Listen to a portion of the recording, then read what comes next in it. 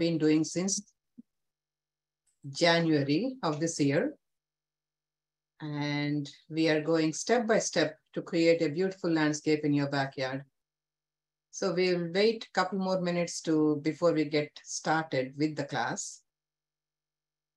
And if you have any questions, you can put them in the chat, or you will also have an opportunity to unmute yourself and ask the question at the end of the class.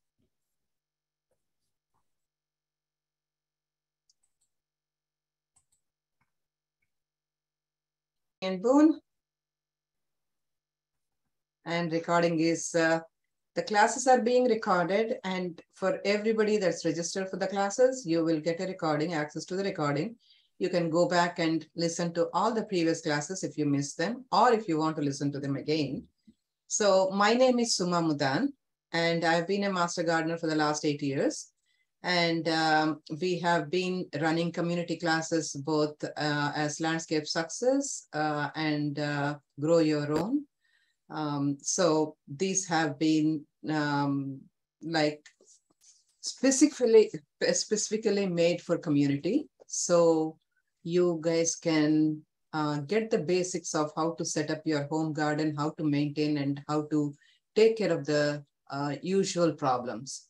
So hopefully these classes are helping you, and we do send out a survey at the end of the class, each class, so that we can know what you're looking for and how we can make these programs better for you. If you want any new topics, or if you want to change, if you want us to change anything.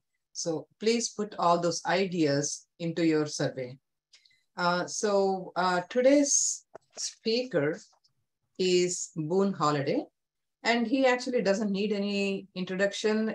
Most of you who have been attending classes have been fortunate enough to hear him talk about varied topics. He knows a lot about a lot. And but to give you a little bit of background on Boone, he's our Fort Bend County Extension Agent in horticulture for Texas A&M AgriLife Extension. So he holds an undergraduate degree in horticulture from Stephen Austin State University and master's degree in agricultural education from Texas A&M University. So long before he attained all these fancy degrees, he was an avid gardener. And since he was a very, very young person, he started dabbling in gardening. And so he has both the practical and the technical knowledge about all things related to gardening.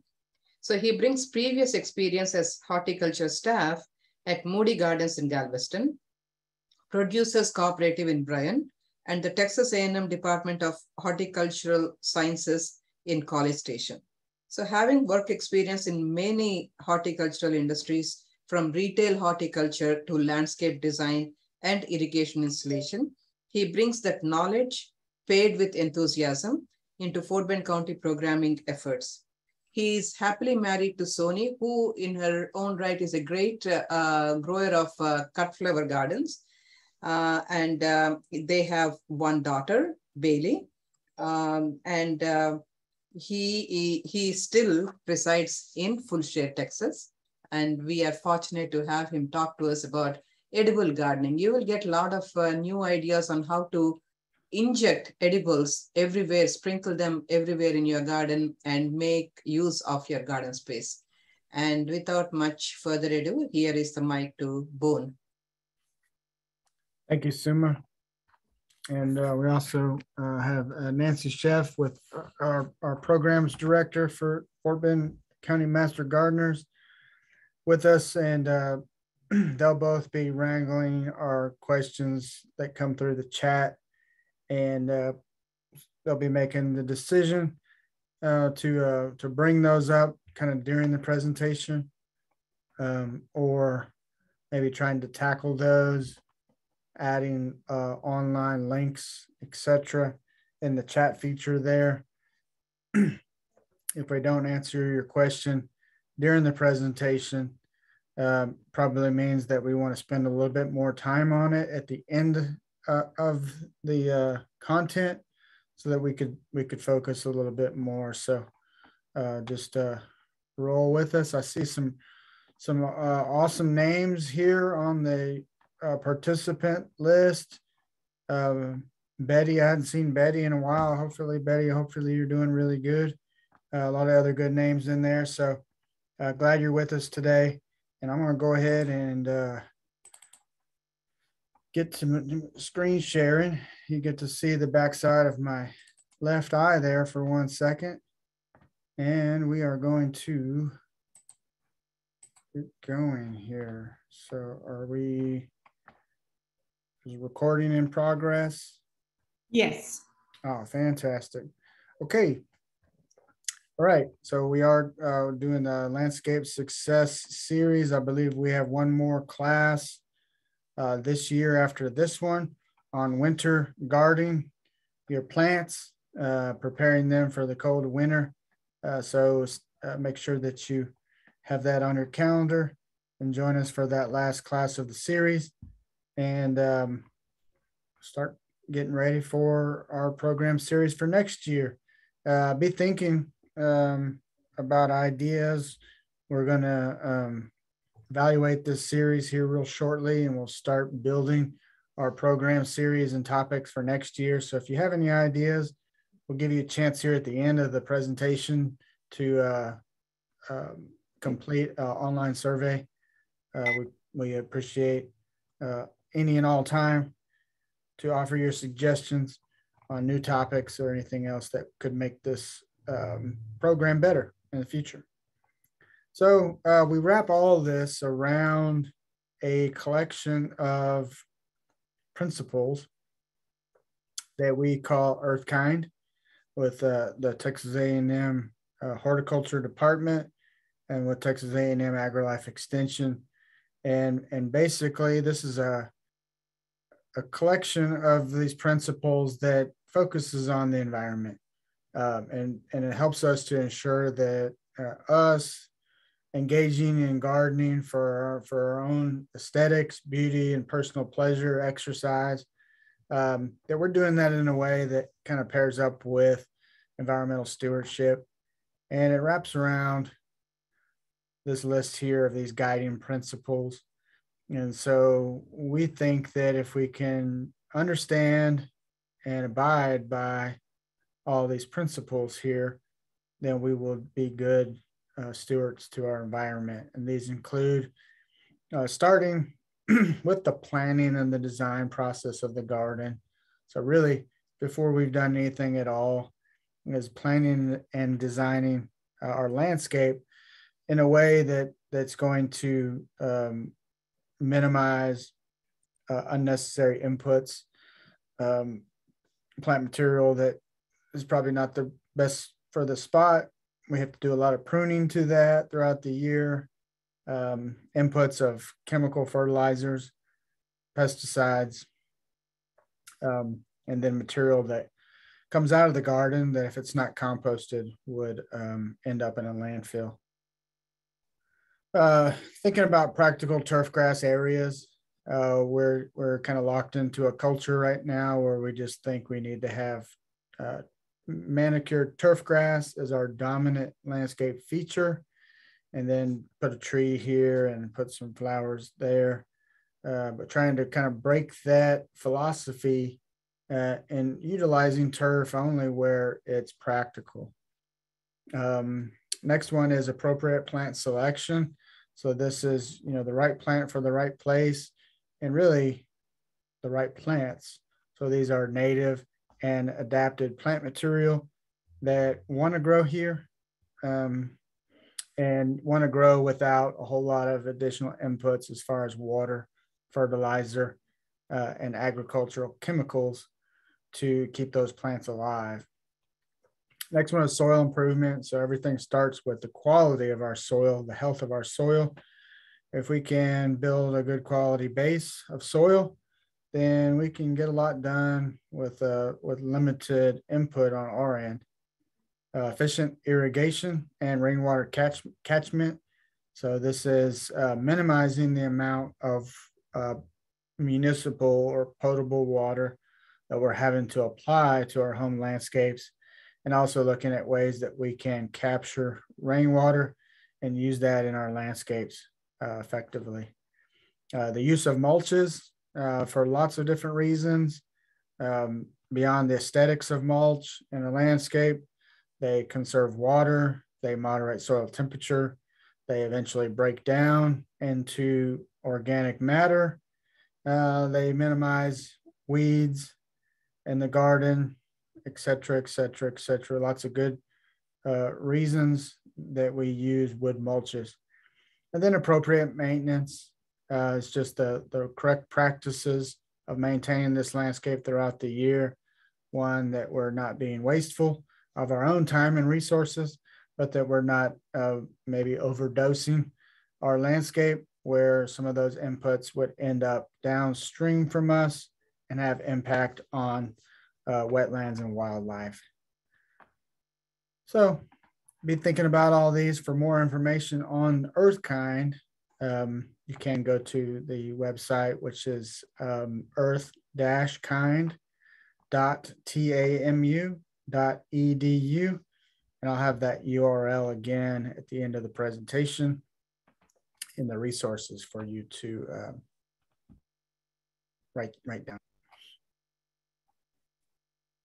So today we're going to be talking about edible landscaping, and this is a very popular topic for us. And really the concept here is that we're creating a mix of ornamentals, vegetables, herbs, and fruit that work together in harmony, that provide a aesthetically pleasing, well-designed landscape.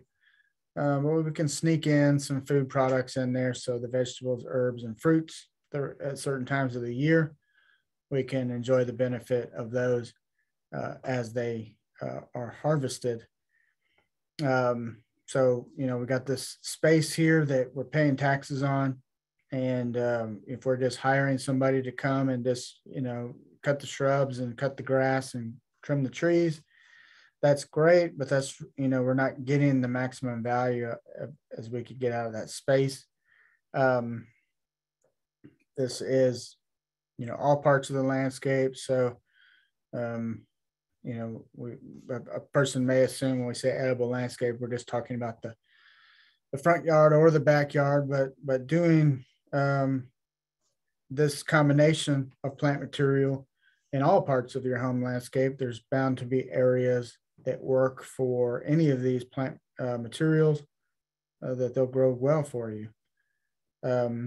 And then beyond that, added value is that, we're encouraging pollinators and beneficial insects into our landscape. And these beneficials are here to help us limit the amount of pesticides that otherwise we may have to use in the landscape. So lots of wins why we would do it, but we will also kind of go through some of the limitations as well.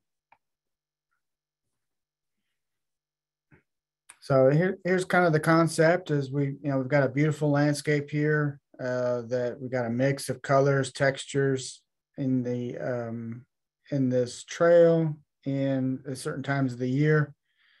Just a stroll through the garden can end up bringing a basket of hearth inside and give us a mix of items to cook from. And we can schedule this in a way that provides something a little different at different times of the year, different seasons that produce different vegetables and fruits.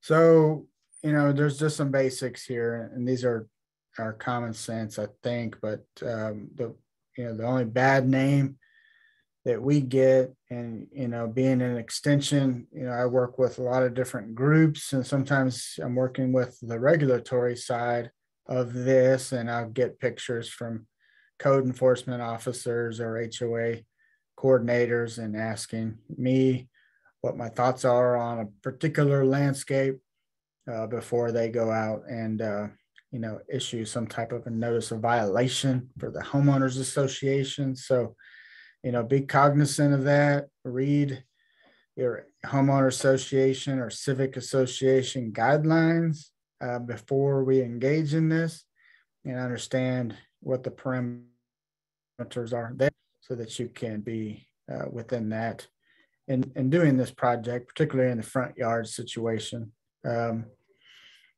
We're using plants that have a pleasing form, and this is the aesthetics, right, of the not just the plants themselves, but how we've placed those plants in the landscape.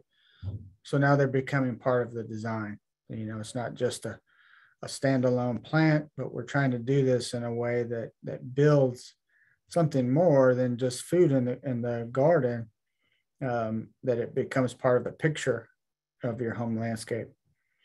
We have plants or leaves within those plants that really need to be holding up throughout the whole growing season. Certain plants are just not candidates for this because maybe as they mature or become overly mature, they do become unsightly. The leaves maybe will turn brown, yellow. Plants will defoliate.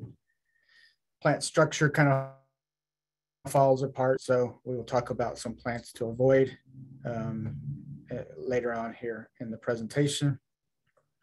And while harvesting, be aware that, we don't want to, go out there and harvest too much at one time. We want to keep the aesthetics of that plant or that area of plants.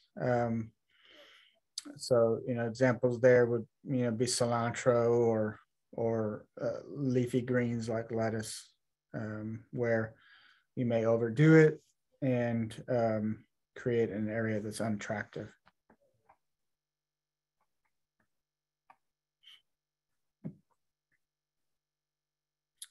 And beyond these HOA guidelines, just be a good neighbor.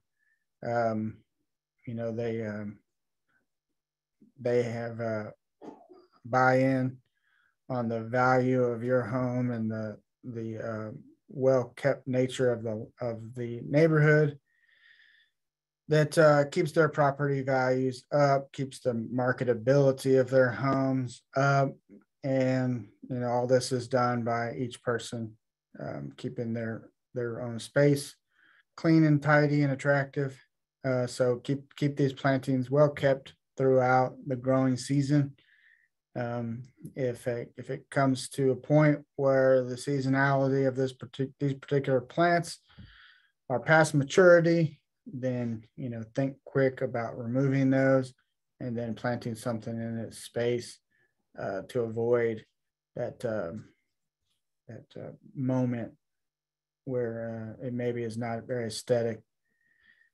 Clean up these garden structures when they're out of season. If you have some type of a vining or crop that utilizes a trellising, let's, as soon as we're done, those are finished up for the season, just pull those up, try to design trellising and other structures in ways that can be modular. So like, hardware or hardwire fencing, you can cut into certain sections and use wire to hold them together so that when you're done, you can kind of follow and flatten those out, stack them, and put them up on the side of the house or back in the garage or behind the garage, out of the way, and use aesthetically pleasing hardscape materials that blend into the landscape. And this is anything from edging materials, retaining walls, but mainly the statement here is guided around containers. Think about the aesthetic quality of those containers. Large terracotta, painted, kilned pots or large containers are very attractive naturally, but just going out and putting Tupperware bins or these plastic storage bins in the front yard may not qualify as aesthetically pleasing for all your neighbors. So just keep them in mind, keep their view of your home in mind, so that you can do this with everybody being happy that you're doing it. So here's a list of a couple of the common problem makers. We're gonna say that these are ones that we want to grow in our garden, probably in the backyard or in areas that's not visible from the front view of the property. Bananas, you know, if you've got an area along the side of the house where you're trying to block the view into the private area of their side yard or the backyard, bananas are a good choice for that. But in the front landscape, probably not. One, because they are, as they get older, they do get larger. The corm clumps do start spreading out, and so beyond the aesthetics of the plant, you may end up with something there that is going to be very difficult for you to remove when the time comes to do that. These corms, if you've grown bananas, you'll know that they become extensive and heavy, and they grow deep into the ground. So we don't want to start that process. You'll end up with something that will take over the front of the house. And beyond that, with any type of freeze or frost damage to the foliage, the whole top part of the plant kind of melts down into this, brown, yellow, microwaved foliage look, and not very attractive for your neighborhood. Similar with corn, early on, early season corn is pretty attractive. We get these, large upright tassels, pollen tassels. But, usually about halfway through the season, the long strappy leaves of corn start getting insects. They're real prone to whitefly and a whole mess of aphids. And then you get honeydew, which is this glossy, sticky residue, followed by sooty mold, which is this kind of grayish black, hazy fungal growth on the foliage. And then as the plant gets older, the leaves get brown and crispy and start falling over. And again, not very attractive. Okra, very similar to that. Okra later in the season, the plant just starts looking pretty rough. It's prone to a lot of foliar diseases, which the leaves themselves will turn yellow, have spots or necrotic or dead areas on the leaves, and they just get real big. They get tall, and you have to harvest these pods. In midsummer, you really need to harvest the okra pods every day, or they get large and gangly and woody, and can become unsightly as well. I put a question mark here next to this one because there are some varieties out there. If you're searching around online, one, you'll look for dwarf. There's several dwarf, so they're going to stay smaller, a more compact plant. The pods are smaller.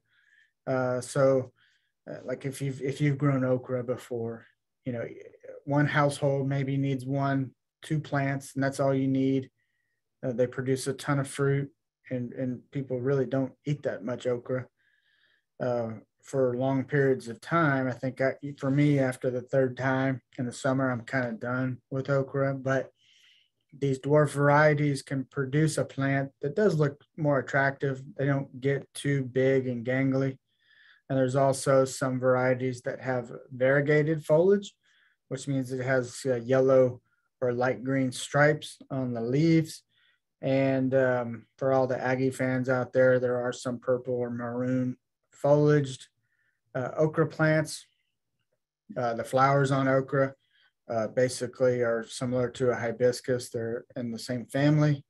So it's a pretty hibiscus looking flower with the maroon foliage on it and a small plant. You could argue that maybe this is attractive, but note that once that plant gets past its peak maturity, you need to take it out of there before the leaves start getting curled up and the plant falls apart on you.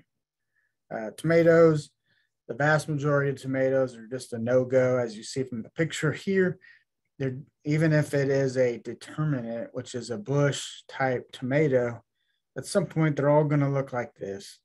They've got foliar diseases on it. They got stink bugs all over them.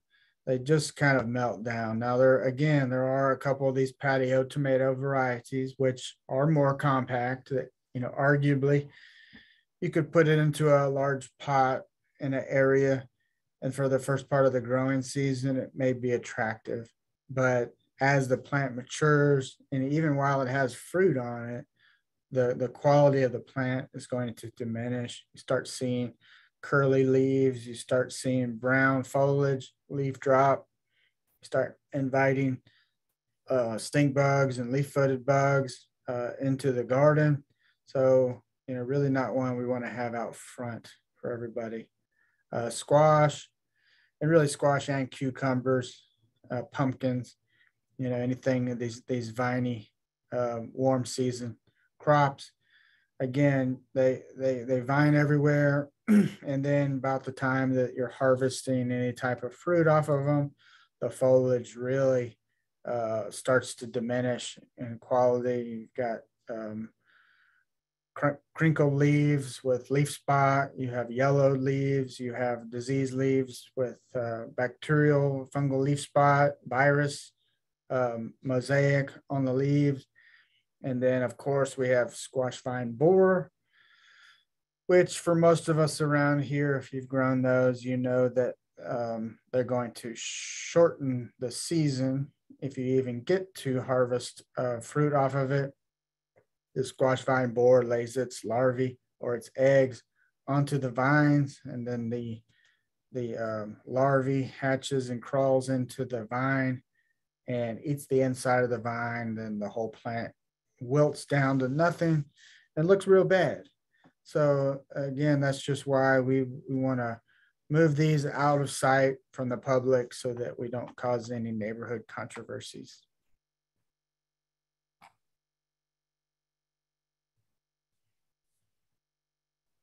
So, you know, just a couple of ideas. This is kind of what we're going for here is we're talking about a mix of plant material, edible and not, maybe not, and different sizes and different colors and textures to add value to this landscape design. Again, we're not just talking about putting food in the garden out front, but we're implementing that into a well thought out landscape design so that it's part of the function of the overall aesthetics of your landscape.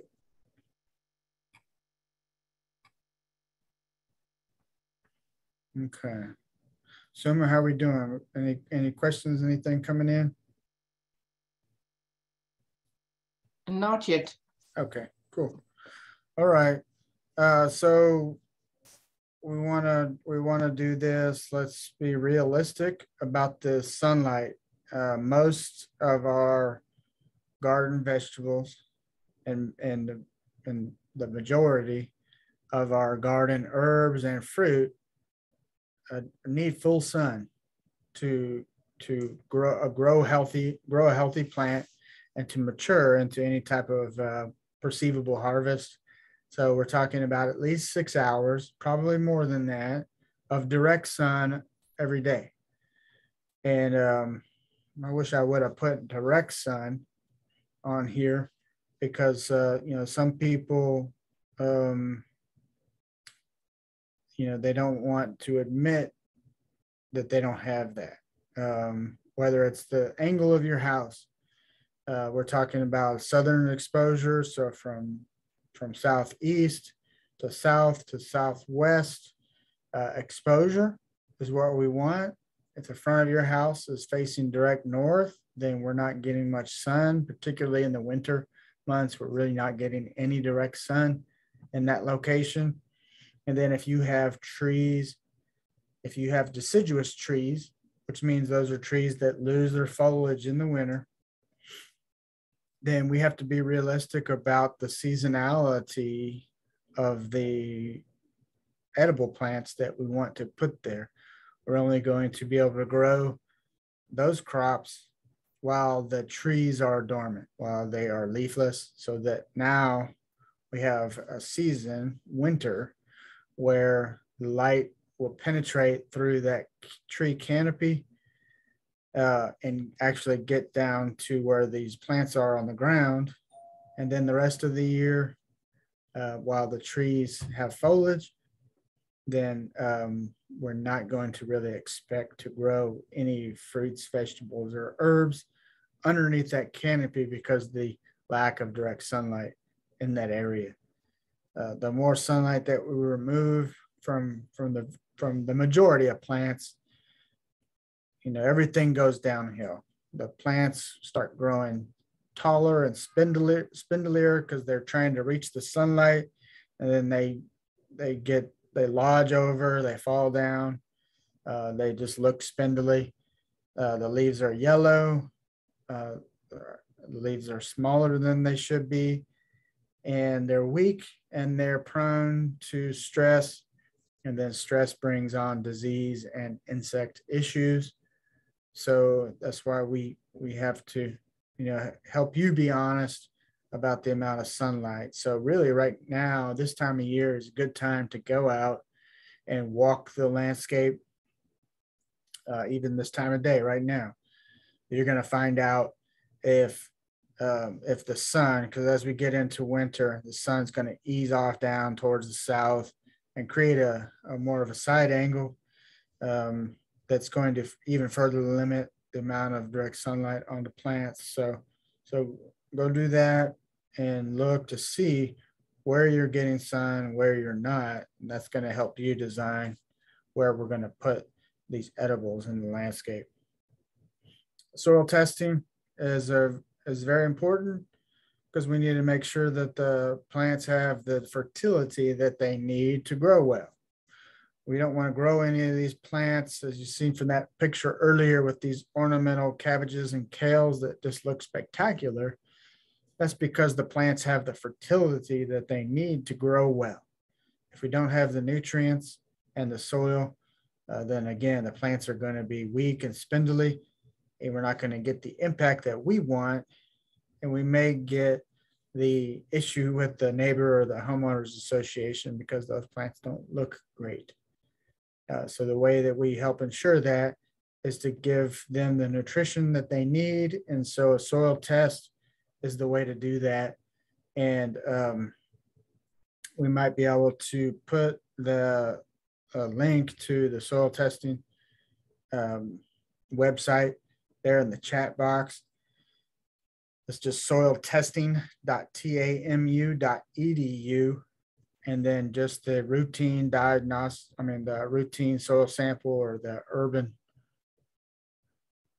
it's called the urban soil sample form, is the one that you want there. And the basic routine analysis, I think is $12 plus the shipping to get the soil to the laboratory. It's a pretty good investment. What they're going to do, they're going to run an analysis on that soil and send you back a result of what's in the soil as far as your nutrients go. And it's going to give you a recommendation of added nutrients to balance the fertility of the soil. Really the way to go. I can't preach it enough because you're going to end up adding different nutrients at different levels to balance out the full picture of nutrients in your soil. If you don't do a soil test and you just go down to the garden center and buy what they tell you that you need, or you just pick up something and put out, one, we don't know if those are the right nutrients. And then we could also be over applying a nutrient that you already have in abundance in the soil. And that's going to cause some bad chemistry, we might just say. Is if we have overabundance of one nutrient in the soil, those molecular bonds and charges can impact the availability of the other nutrients that are there. So your plants are really starving because the soil is out of whack. So I can't express this enough. A soil test, the small amount of time and effort and financial resource that you put into it, you will not regret, because once we get that soil, once you get the soil nutrients balanced, you can grow anything. It really is the limiting factor for a lot of people, is just not knowing and then applying the wrong type of fertilizers to the garden. And then the last one here is water during the active growing season. So for us, this is, most of the whole year except in the dead of winter. We'll have about a month where there's not really much happening here. Most plants are dormant, but the other 11 months of the year, we're growing. We're growing, cool season plants, which are going to be our late winter, spring plants. Then we got our hot season plants, which is half of the year. And then we have another cool season in the fall. And then really in the dead of winter for about a month, maybe 6 weeks, there's just not much going on. Most plants are kind of just sitting still, waiting for it to warm up a little bit. So that being said, most of the year we need to be thinking about water. So most plants are going to need 1 inch of water per week. And this is total water, 1 inch per week. And this notes here, the ET, this is not the extraterrestrial. This is evapotranspiration, which basically is it's a fancy term that basically notes the amount of available water. So this is taking water loss with the amount of available water that's in the soil. So it's either evaporated through into the atmosphere, or it's being used and transpired by the plants through the plant. And so basically what these local stations that talk about evapotranspiration take that into account. So, midsummer, we have a day that, is 100 degrees and we have 20-mile-an-hour winds and low humidity. That evapotranspiration rate is going to be very high.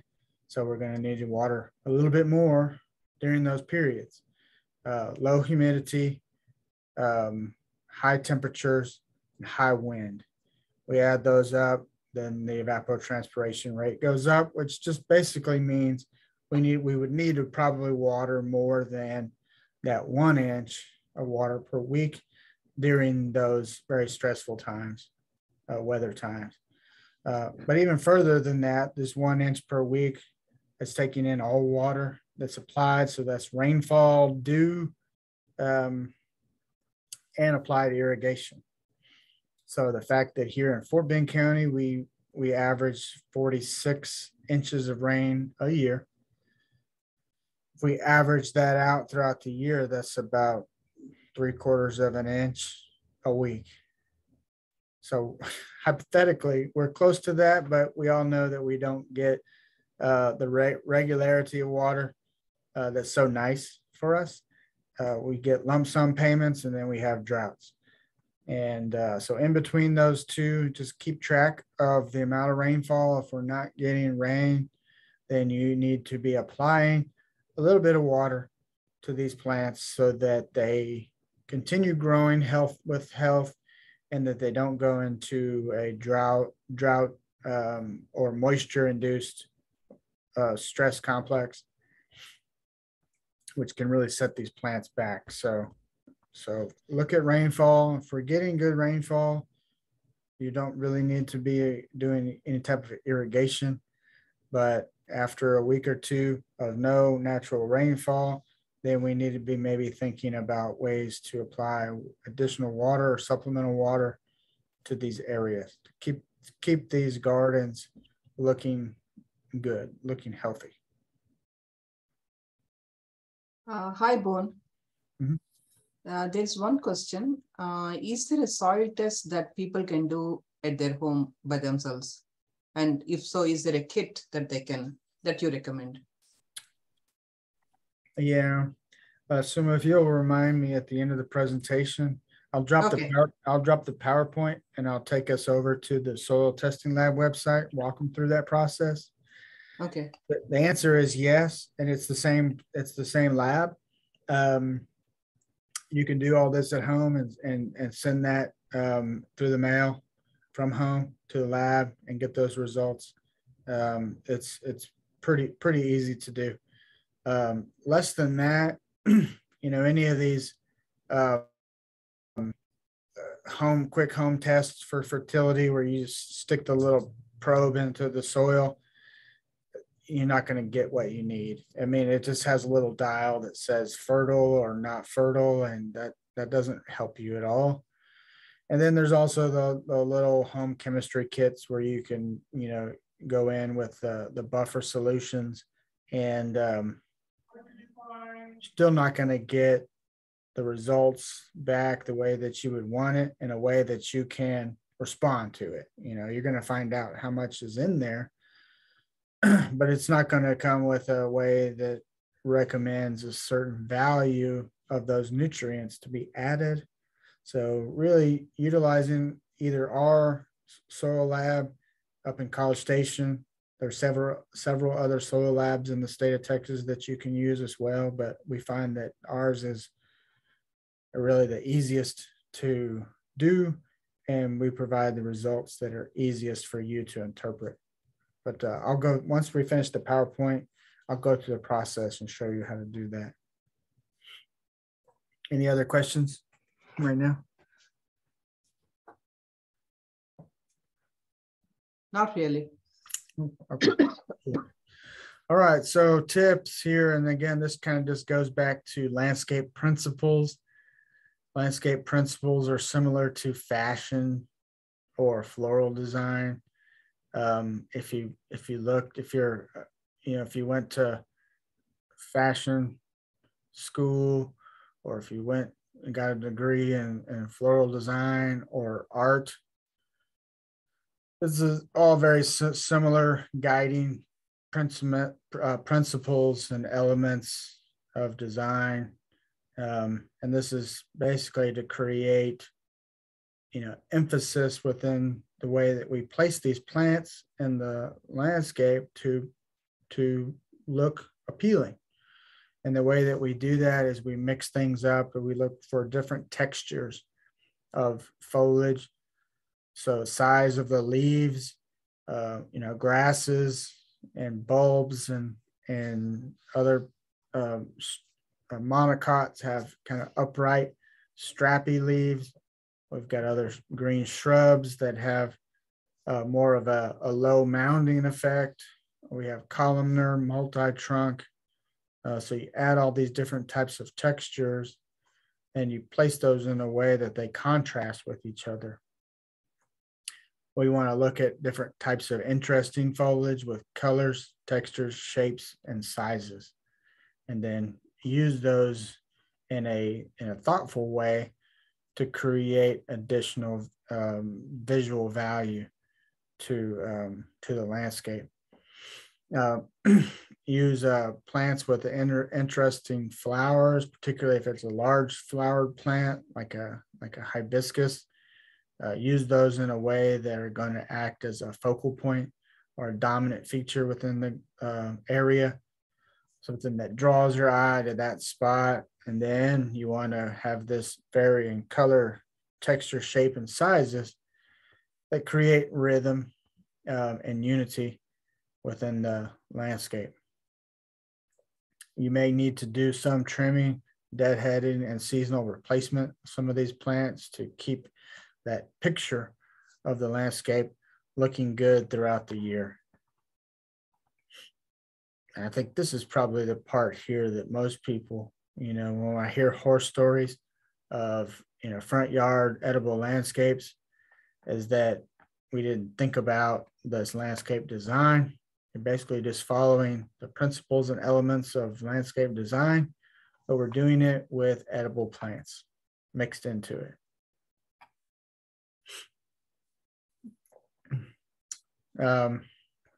Take your time in doing this.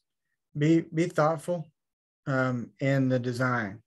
I think as gardeners, we're all guilty of, going Saturday to the local nursery and getting a cup of coffee and walking around the nursery and falling in love with a plant that you see, and you have no idea where it's going to go, where you're going to put this plant, but you buy it and you take it home and you stick it somewhere, and it just doesn't ever really work out because you didn't take the time to think about this design and how each of those plants are part of this bigger picture of our garden art.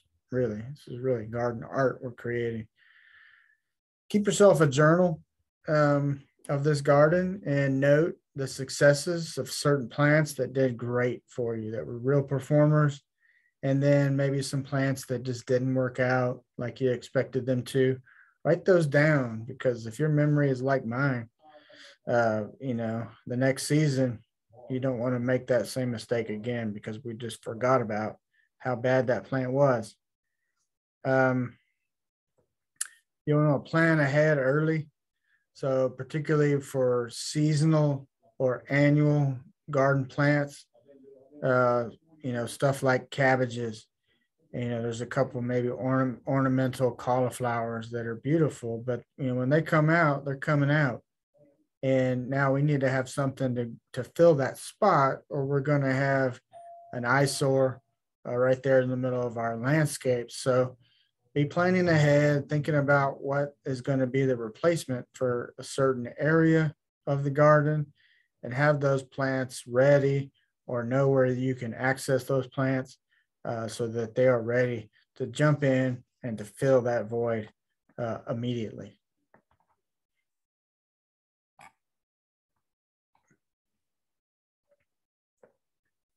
So there is a question here. Yep. Are there any edibles that do not attract rabbits?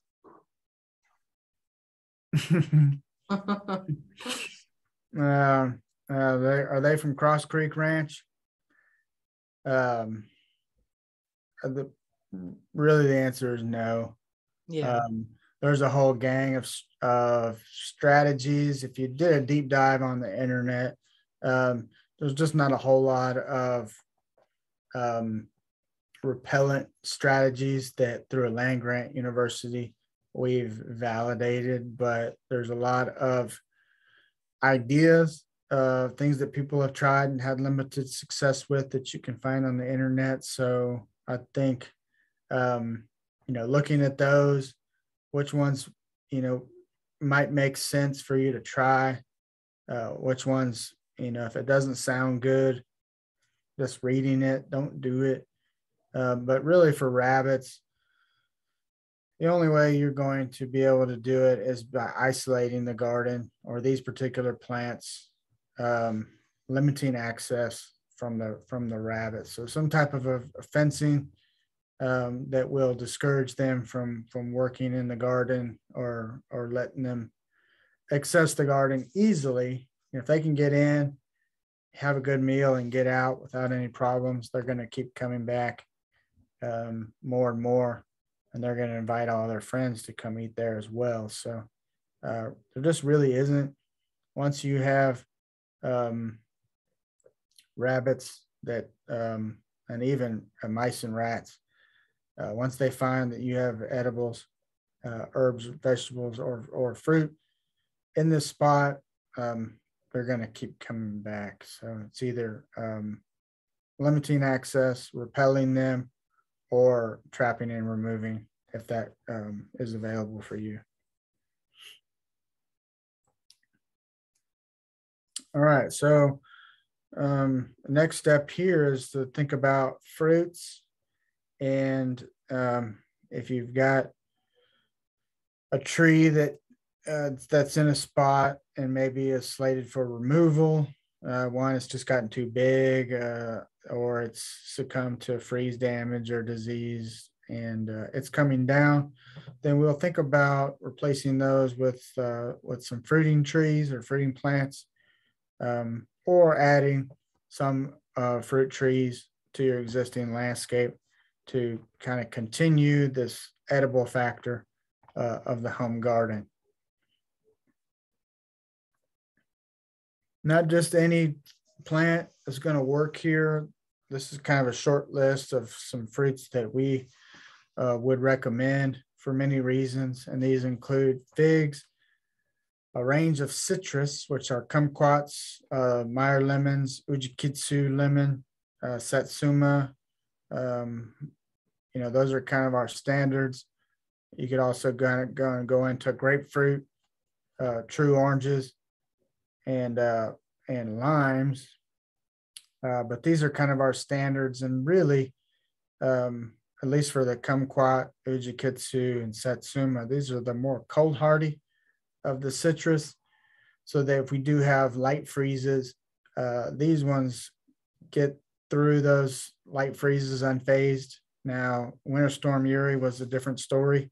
We lost most of our citrus here in Fort Bend County, but these are the stronger of the citrus, and they produce a pretty good amount of fruit on a small plant. So those 4 citrus, pears,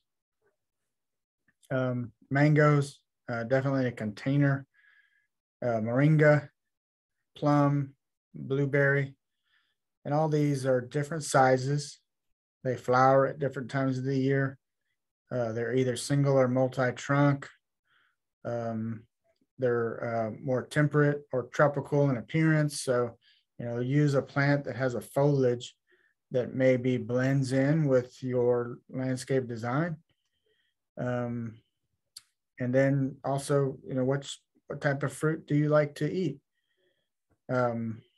So each of these, you can kind of envision how they would fit in different areas in the home landscape. For instance, a plum tree or a pear would be a good replacement for an ornamental small tree or flowering tree in the landscape, because they have a single trunk, upright appearance, a good structure to the plant overall, good landscape appeal, versus something like a fig that's just kind of a big, squatty, multi-trunk. A lot of times they're not the most aesthetically pleasing. They kind of do what they want to do. So, be thinking about how you want your total design of the landscape to look and feel, and then use the right fruit trees that add more value instead of take away from the value of the landscape design.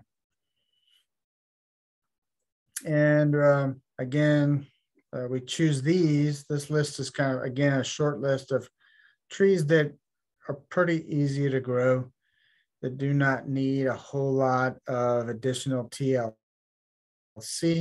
trees that do not have a whole lot of insect and disease issues, and trees that are going to produce fruit fairly reliably for you without a whole lot of additional care on your part. The list of fruiting plants is extensive, but we take something like a peach. Everybody loves fresh peaches, but what we know about peaches in Fort Bend County is that you have to spray them. You have to apply disease and insect control sprays to those plants, or they'll die, or the fruit will have worms in them every year and fall off the plant before you can get them. So, that's why there are certain things that, you'll see fruits at nurseries and so forth that we just are hard to grow. You might put those into the backyard and have them in an area where you can do additional maintenance and spraying to those throughout the year, but they're probably not going to be a candidate to put out in the front yard, where you're having to go out there and work those trees multiple times through the year. You want something that's pretty autonomous, and this is our list of fruits that we would recommend for that.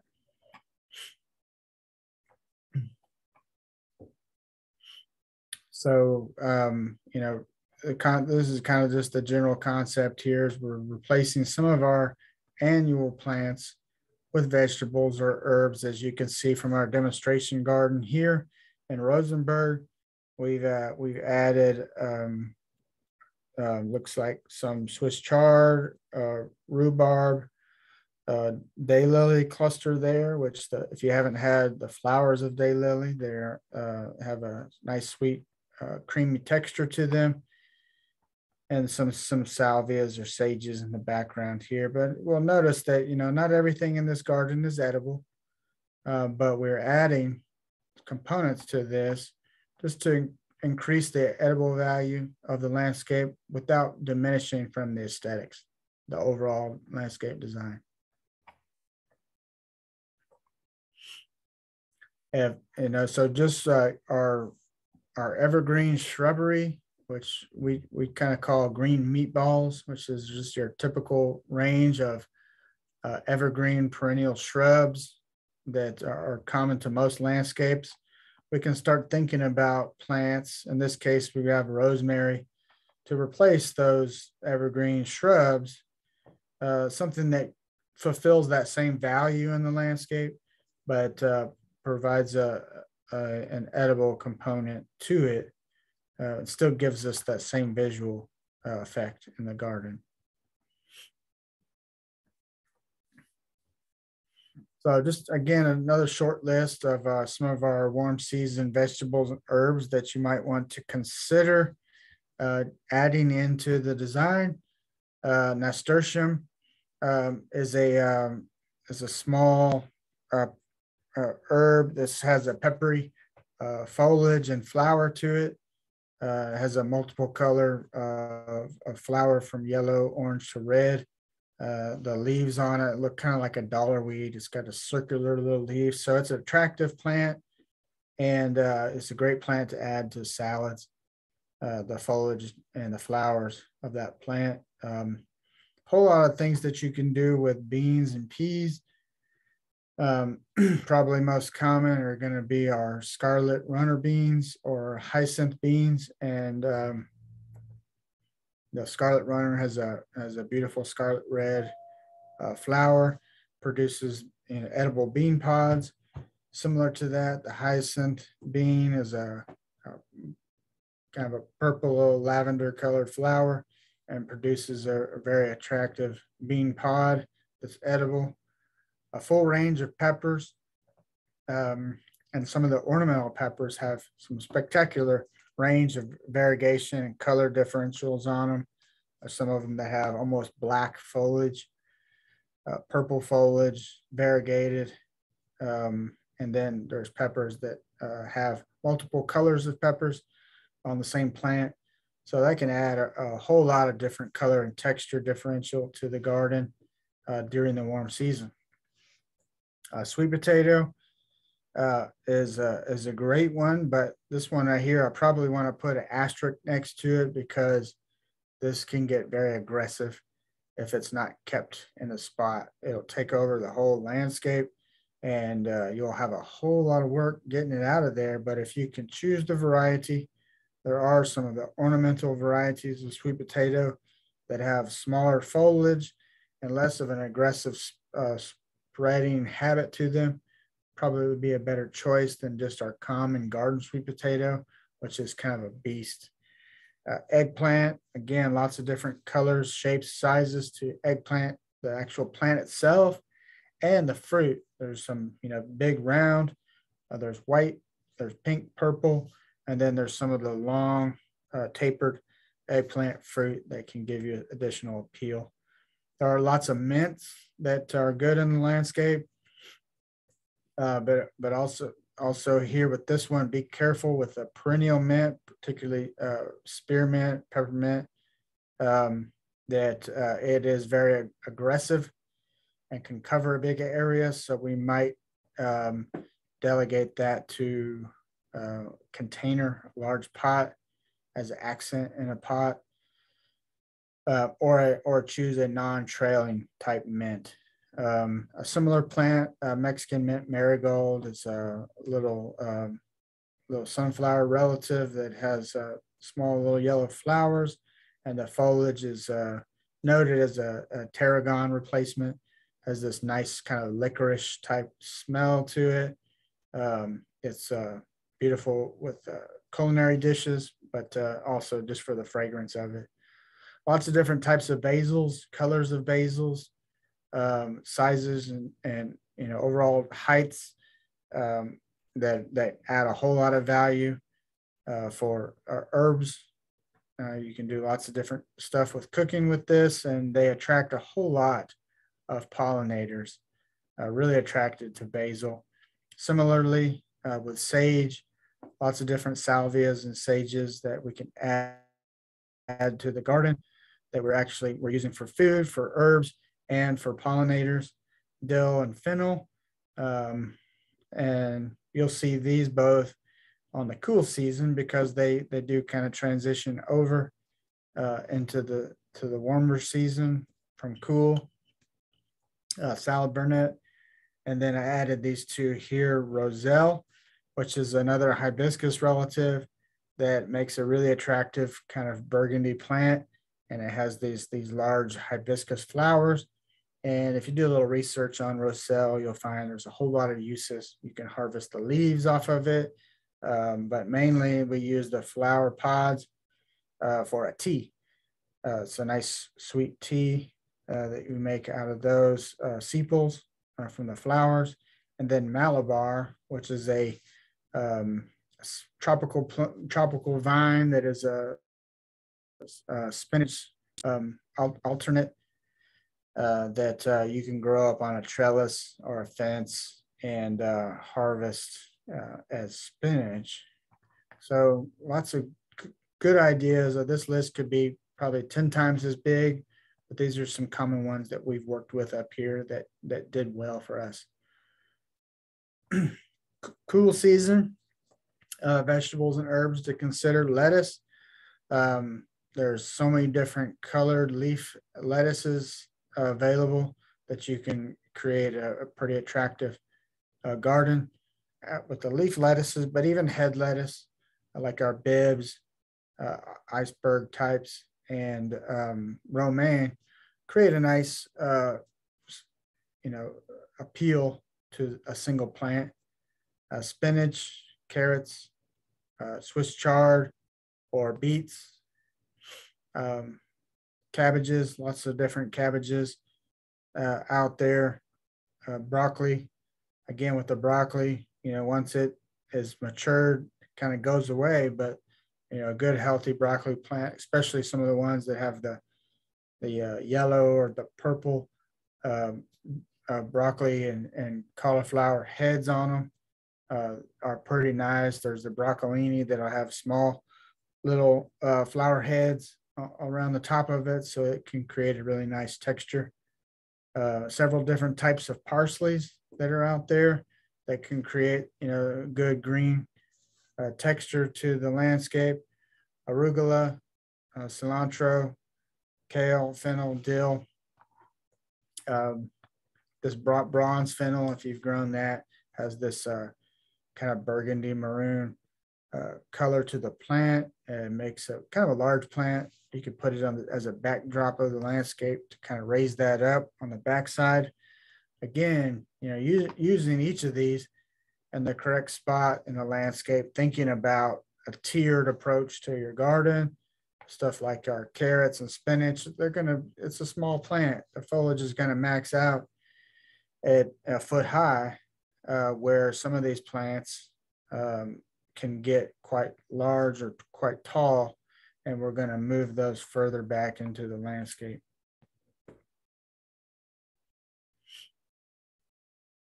So this chart can be accessed from the Fort Bend Master Gardeners website, which is fbmg.org. But really goes through all of our seasonal vegetables for Fort Bend County, and helps you kind of design a schedule of when we might want to implement these plants into our garden. For instance, I'll start off with the beets. Okay, the fourth one down is beets. When I scroll over on the calendar, there's a little red area there in February that suggests that we have a limited window where we can plant beets in the garden, and then a long period where we don't want to have them because it just gets too hot. And then we get over to September and into October, we see this green area. And this suggests that this is our ideal planting time for beets. And then we have another little red area from October to November, which suggests that this is another marginal planting time.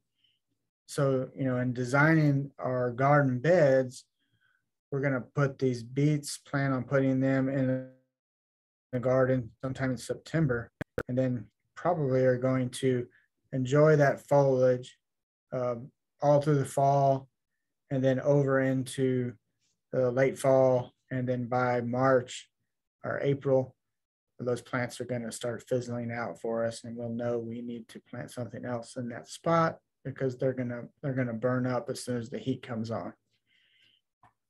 So a good chart, again, if you go to our fbmg.org, that's the website for the Fort Bend Master Gardeners.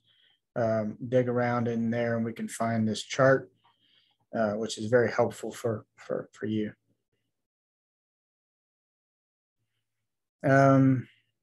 Companion planting.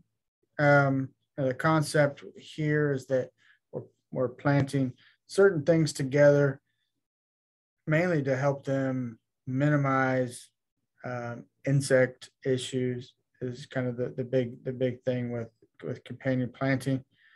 So some things to think about here, and we look at the stuff that's over on the left, and we're seeing aromatic herbs.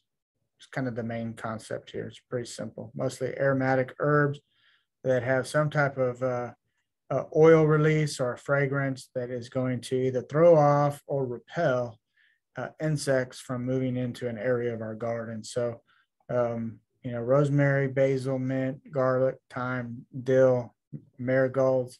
Down here, I believe specifically this would be a French marigold. Add these into the garden in different areas and certain times of the year, amongst these other plants here that are more prone to insect issues. It's going to minimize those outbreaks and populations naturally, so that we're not having to respond with some type of a pest control product.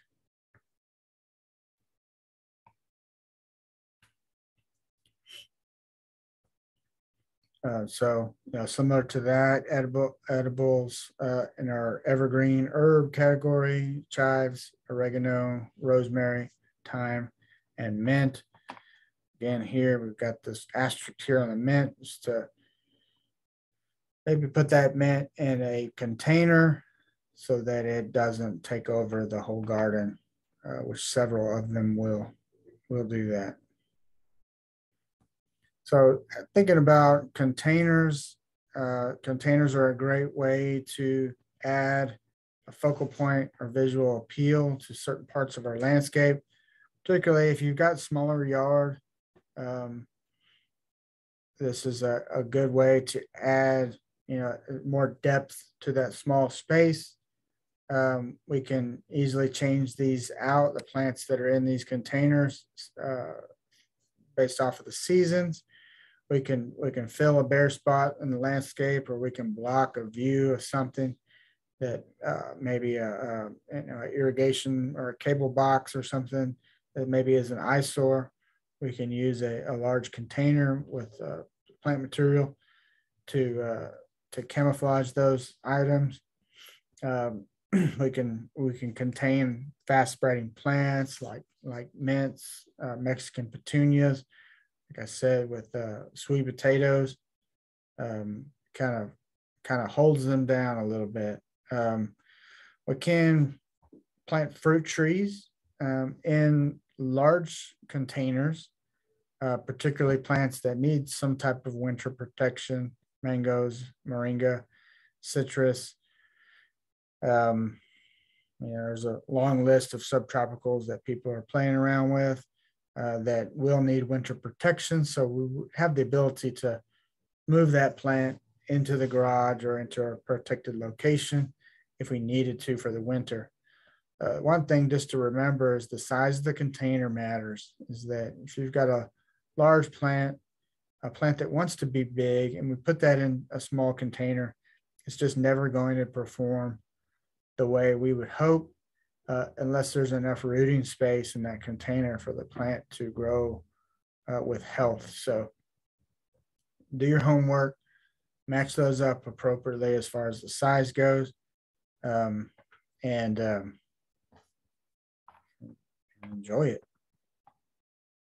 So a couple ideas here. Again, probably not an apple, but the smaller citrus, particularly if you're looking at labels of citrus and it says dwarf, this means that the plant has been grafted onto a dwarfing rootstock, which will keep the overall size of that plant down to a minimum. Those are great plants for large containers. Blueberry is it's got a beautiful color to the foliage. It's got attractive kind of pinkish flowers on it before the fruit comes on. It's a smaller plant, so it's going to fit in a container nicely compared to something like a pear. Even a fig is hard to grow in a container because they want to become big plants, and you need a very large container to satisfy the soil needs for their root system.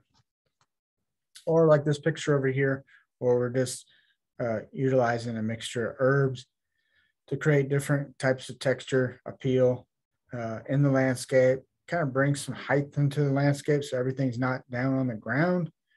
So that creates additional visual value from your design.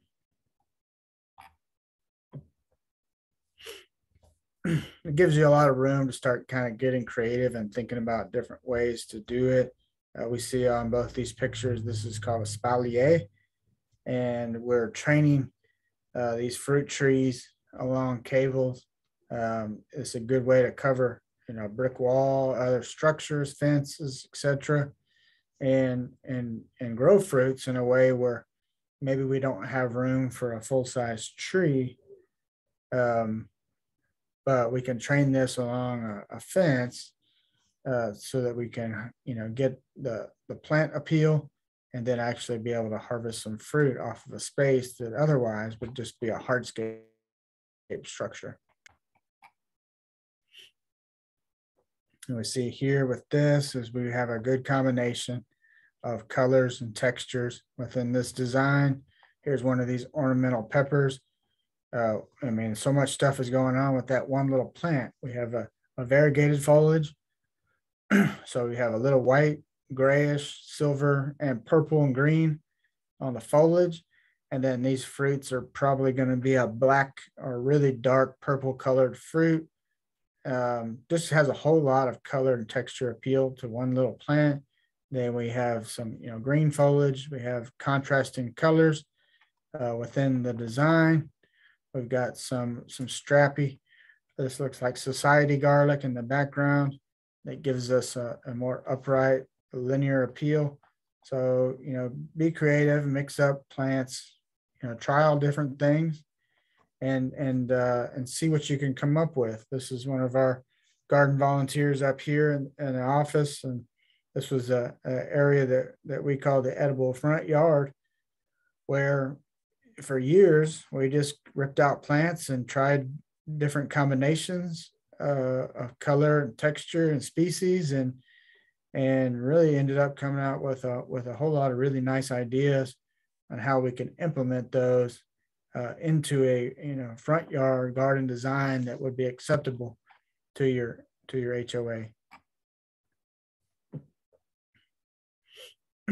So while we're showing pictures of our demonstration gardens, I'd like to just put in a plug about what we do over here in Rosenberg. We're right over here next to the fairgrounds. If you haven't been to the extension office or visited the Master Gardener demonstration gardens, I would encourage you to do so. Here's just a short list of some of the themed gardens that we've got here. And, I walked out there today, and this butterfly and probably 20 other species of butterflies were actively fluttering around the butterfly and the superstar gardens. Just spectacular with this weather. Plants are looking really good. So take a hike to Rosenberg and come check us out. There's no fencing on the garden, so you can come up anytime. So we encourage you to do so.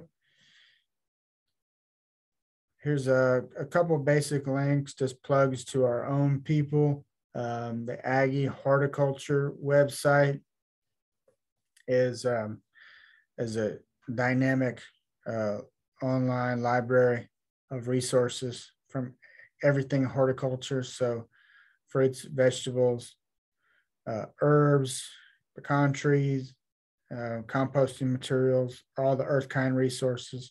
So utilize that. You can just, on your search engine, if you just typed in Aggie Horticulture, it's always going to pop up first on your search results. The next one here is our county extension website. This is fortbend.agrilife.org. And then our superfine Fort Bend Master Gardeners is fbmg.org, and a lot of good resources on Fort Bend gardening on that website. Right here are my email and office phone number. That's jbholiday@ag.temu.edu, and then 281-342-3034. Will get me, or we'll get you to our Master Gardener hotline. We do have trained research volunteers here in our office Monday through Friday in the morning. So typically from about 9 to noon, we have eager Master Gardener volunteers that are answering phone calls, that are answering emails, that are visiting with walk-in customers, that will help out with any type of horticulture question that you have, and provide resources that are non-biased and research-based. So take advantage of that. It's a good free service in our community. And here's just kind of a base of resources that help to build this presentation. You can come back through the recording when you get this if you want to look at any of these individually. A lot of good stuff online. There, it's there 24/7. So with that, that's going to wrap up the active part of my presentation. I would like to go here in a minute and go back to our Soil Lab website and show you how to kind of go through the soil sample process. But in the meantime here, this is our plug to get your feedback. This URL in the middle will take you to an online survey. But if you have one of those QR readers for your phone, you can take a picture of that QR code that will take you directly to our online survey. Just a couple short questions to see if you like the presentation and if you have ideas or suggestions for further topics in the future. So with that, Suma, I'll take any questions. Okay, so you said you are going to talk about the home soil test. Mm-hmm. And then there is one other question from Michael. He's asking, since you recommended the routine analysis for garden soils, he's asking, is that also recommended for lawns? Like more specifically, he's asking if the $12 routine analysis is sufficient for the lawns, or do they have to get more thorough test? Mm-hmm. Yeah, for a homeowner, the routine analysis is going to give you everything that you need. Typically, we start recommending micronutrients, organic matter, some of these additional tests if this is a business. So if you're a lawn care company and your job is to make somebody's grass just perfect, then yeah, we're going to start looking at some of those more advanced samples. If you're a vegetable farmer, if you're a fruit and nut farmer, or you do anything agriculturally for a living that depends on the perfect balance of nutrients in your soil, then we're going to start recommending some of those more advanced samples. But I honestly believe for a homeowner, for trees, shrubs, grass, ornamentals, edible plants, the routine analysis gives us a pretty good snapshot of where we're at and what we need to be doing. And I'll go through that once we move off of this. Okay. There is an interesting question. Actually, I was also wondering about this from Larry. Please elaborate a bit on the insects that rosemary and basil help repel. So he is interested in the reasons behind the companion groupings. Yeah, I think the concept, just in theory, is really the only perceived real benefit. So, with the work that we do in extension, stuff has to be research based. So, really the only thing that we see that's a value with companion planting is that these aromatic herbs have the ability to throw off the senses of insects, in our case, pest potential insects, that basically camouflages your plants more than they would be without those aromatic herbs in the vicinity. Particulars of each of those, we'd have to do a whole nother deep dive into that. That'd be a whole nother presentation for today. But if it's the Larry, I think it is, let's talk about it later. Other questions before I move off into the Soil Lab website? No, I don't see any other questions. Okay, cool. I'm going to go ahead and unshare this PowerPoint, and we'll take you over real quick. We'll go to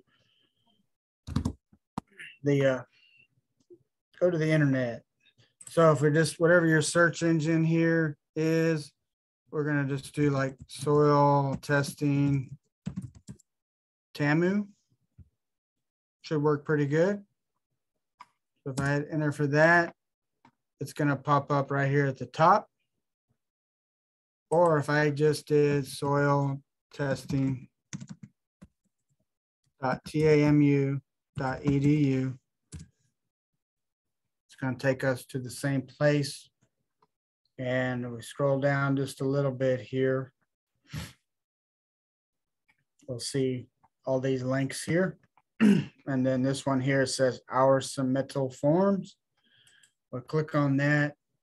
And then we want this urban soil submittal form. I say that because if you choose this soil submittal form, this is for large scale agriculture. So whenever you fill out the forms on here, they're talking about acres of land that the soil sample is representing. Okay, and so you're probably not sampling acres of land.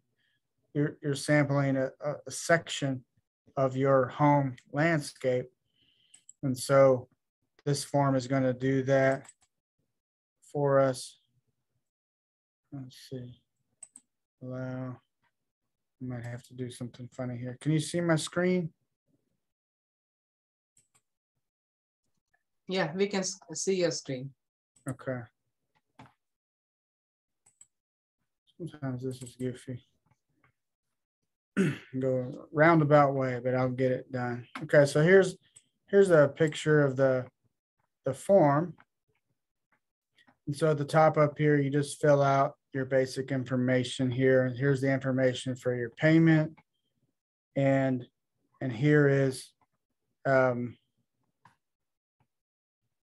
here's the different types of analyses that you can do. And again, like I mentioned, the more detailed that you need to get, the cost goes up quite a bit for each sample. But for what our purposes today, this right here, the routine analysis, this gives you the soil pH, your nitrate levels, phosphorus, potassium, calcium, magnesium, our salts and sulfur, along with the soil electroconductivity. But these are all what we call our macronutrients, and these are the nutrients that plants use the most. And so that's why this is the routine sample, is because this is the stuff that we're it's really important, because plants need these the most. When we get into a more detailed setting for a business, then we start getting into adding our micronutrients and our organic matter, our soil texture analysis, so on and so on. We can keep adding more of these values onto the sample. But for $12, we can get all our pH, and we can get all these macronutrients tested. And then what happens is that they're going to email you back a response that shows what your nutrient levels are, and what nutrients that are recommended that you apply in a certain amount. So if the nitrogen is low, it's going to say you need so many pounds of nitrogen per 1,000 square feet. So just a little math, a little calculation, you can figure out how much of each nutrient we need to apply to that area to balance out the nutrients.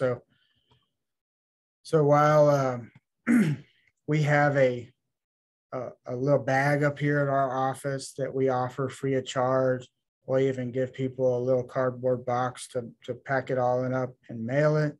You don't have to do that. You can do it all from home. So here's how you fill this out.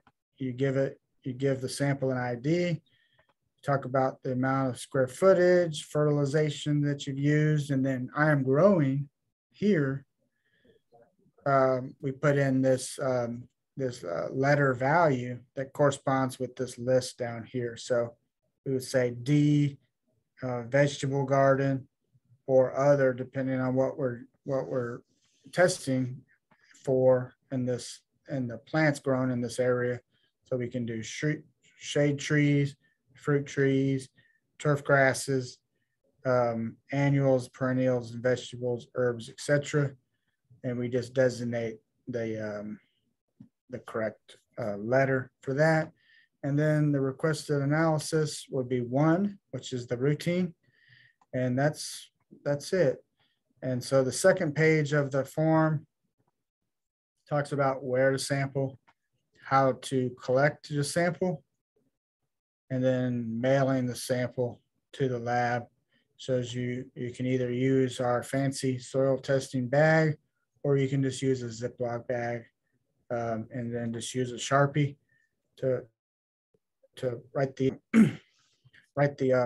sample number on it. If you're doing multiple samples, make sure that we label each of those bags clearly so that we know that we're testing the right soil for the right place. And it tells you here where to mail it to. And then they're gonna do all the hard work and then send you the results back. So really is pretty simple. And for $12 plus the amount for the shipping, it's definitely worth it to be able to respond with the right nutrients, and you will notice the difference. I'll just say that that when I see results that people email me that they've just been using a garden fertilizer or a lawn food, the numbers are always really whacked out. And the result for us of adjusting those, that the feedback that we get from people is that they're usually in a turf grass situation. It's really improved by responding to the correct nutrients. Just real quick, I want to show the Aggie Horticulture website that I mentioned. It's broken down into some big categories here. So a ton of resources, the fruit and nut resources here, vegetable, and then wrapped around what we're talking about today is the Earth Kind Landscaping web portal, and a ton of resources within that. I, I can't leave out the Texas Superstar area over here for Suma. She's our Texas superstar here in Fort Bend County. But this is a huge resource, ton of good stuff here for the public. Really cool. All right, I'm going to stop sharing. Thanks for the plug. And I'm back over here. All right, well, how we doing? So we are doing good. I think there's like, Michael wants to know how long does it take to get back the results of the soil test? That's a real good question. So there is some seasonality to the lab because we have two labs in the state of Texas. One's in College Station, the other one's up in Lubbock, and they're taking samples from any and everybody, including agricultural producers. So there are quite a large amount of ag operators that use the lab in early spring or late winter and August and September to prepare for winter garden crops. So I tend to recommend people to stay out of those high need times. So January, December, January, and then the middle of summer are really good times to do your sampling and just send those to the lab. If it's off season, less than 2 weeks, I would say, you'll get the analysis done and the response back. But like in the peak of spring, February, it could be a month, 5 weeks before we get those results back because of just the number of results of samples that are sent to the lab. So a week and a half to 5 or 6 weeks, depending on when we're sending it. Thanks, Boone. And then also, do you just put the check in the box with the sample? Yeah. If the soil is dry, I think you're okay. If the soil is damp, I'd put the check in the form inside of a separate Ziploc bag in case the bag leaches out moisture for some reason. But yeah, just put the form, the application form with the payment in there with the bags and put it in a small box, some type of small box when you're mailing that out. And again, if you wanted to come up to our office, we do have these really nice kind of waxed hard paper sacks that hold the soil real nicely. And then we do offer complimentary boxes as well. But you don't have to take advantage of that. You can do it all from home.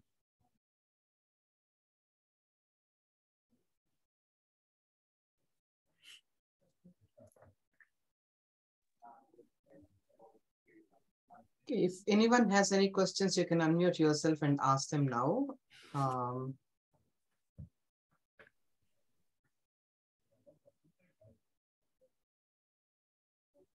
If not, I don't see any questions in the chat. I have a question. Can you hear me? Yep. Okay. I compost and we have a vegetable garden in some raised beds in our suburban backyard. And so I'm pretty sure my soil differs from bed to bed. Should I be sending a sample from each of those beds? The directions on the soil sample kind of dive into that a little bit. And the short answer is that if the soil texture is different and or we've treated that soil different within the last 3 years, then those would be separate samples. But if it's just one side of your front yard to the other, if the soil is the same color, same texture, you've treated both of those areas the same way. So like they've both been flower beds, and you've added compost to those generally in the same amount, then you can lump that into one sample. But if you've got one side of your yard and there's a slope, and you notice that maybe this soil over here is kind of a loam soil, it's more sandy, it's more loose, versus the other side over here, maybe a dark gray clay type soil, those would be two different samples, because each of those soil textures are going to hold nutrients in different ways. And then similarly, if we have one side of the yard that we've fertilized it with grass fertilizer for years, and then the other side over here, we've had a ground cover, and there's some trees. We've treated those differently with inputs, whether they're organic inputs or fertilizers. Those would need to be different samples. But in general, if we've treated them the same way and the soil texture is similar, then we can lump those into one sample. Okay, thank you. You're welcome.